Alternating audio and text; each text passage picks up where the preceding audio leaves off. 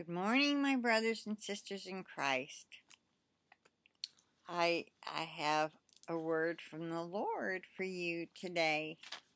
I was trying to study the word last night, and I was trying to make sense of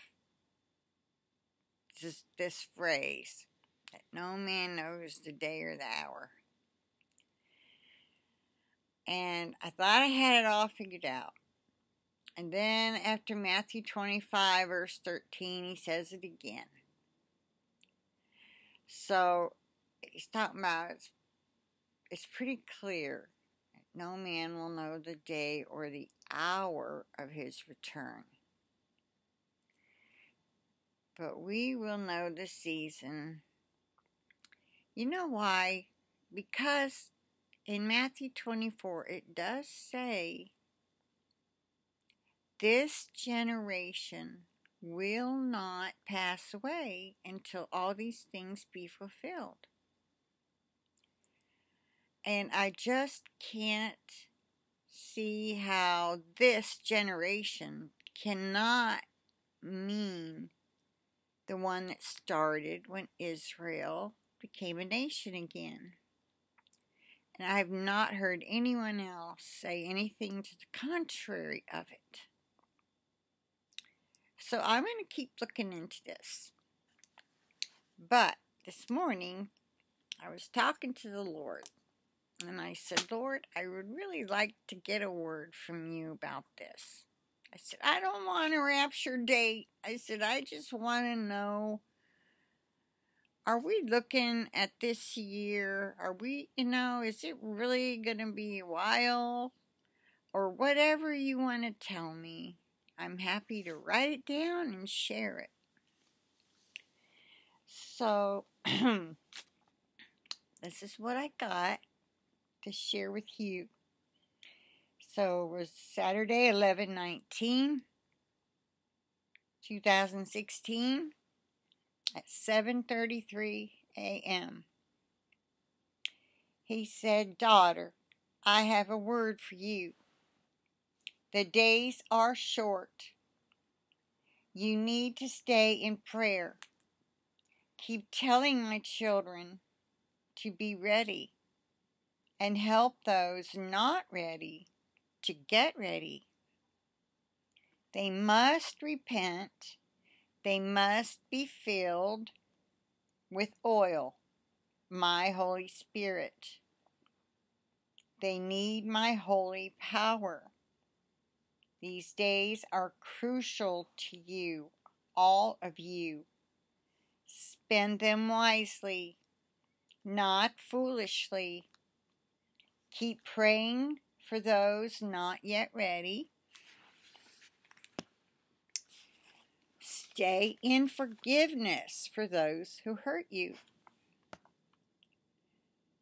Be my warriors, my soldiers. Pick up your cross and follow me daily. I will be there. Oh, I'm sorry. I will be there soon. You can count on it.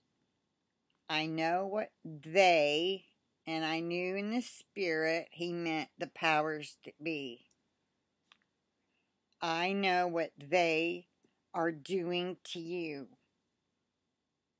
Keep declaring, no weapon formed against me shall prosper. And keep praying over your food and water. I will make it safe to eat and drink. If you do not, you could get sick from it. They put things in the food and water that I never created your bodies to handle. My creation was pure and holy until Satan tainted it with sin. Soon that will be no more. Soon you will be with me. And everything I have to serve you is pure and holy. untainted with poisons. So stay in prayer. The enemy does roam about, seeking whom he can devour. He wants your very soul. Beware, beware, beware. That's 3 bewares. I'd say you better beware. This is your Lord and Savior Jesus Christ, the one who died for you, speaking. And I love you so very much. You do well. Don't stop now. Many children still need to learn more from me and about me. Be encouraged and do not give up. You will be with me soon. And that's when it ended. So that was encouraging that I got to get a word from the Lord to share with you. Keep praying and pray over your food. You know, I have to admit, I've been afraid to eat fish, especially salmon, knowing that radiation is coming in from Fukushima, and I wasn't sure where tuna fish came from. I just didn't want to eat it, and I've been eating it lately. I thought, well, if I pray over it, it'll be okay. And this message was my confirmation. So, the foods normally so good for us have been poisoned, either purposefully or not purposefully. And we have to pray over our food. Thank God for it. Ask Him to bless it and purify it, and use it to strengthen and nourish our bodies. And always end it with, in Jesus' name I pray. Your food will be purified. And your water. I pray over my water too. And some people think they still believe fluoride prevents cavities. What a scam. You can look all that up.